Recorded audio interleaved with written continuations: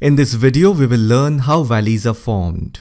Valleys are one of the most common landforms on the earth, and they are formed by erosion or the gradual wearing down of the land by wind, glacier and water. In river valleys, for example, the river acts as an erosional agent by grinding down the rocks, stones and soil, creating a valley in between the mountains and hills. Valleys are usually in the form of U and V shape. When rivers and streams carve hills and mountains for thousands of years, they form a valley, and they denote the shape of letter V.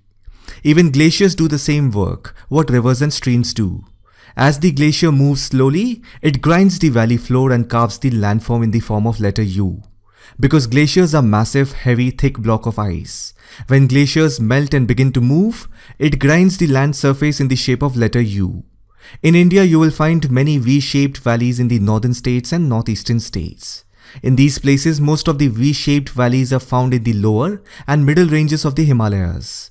Because the upper Himalayas or the greater Himalayan ranges have ice and glaciers. And I've already told you with glaciers you will find U-shaped valley.